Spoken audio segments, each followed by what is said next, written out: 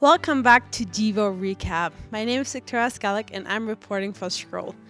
This last Tuesday we had the chance to listen to President and Sister Meredith about temples during Devotional.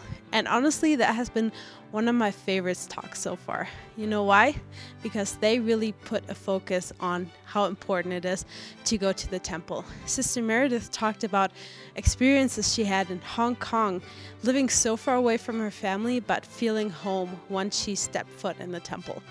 Well, President Meredith really said that the Lord manifests upon us as we go into the temple. It's a place where we get revelation, where we get comfort, and where we find answers to prayers. Both Sister and President Meredith encouraged all students to find a time to go to the temple and encourage all of us to go more than just once. This is Victoria Skalec reporting for Scroll.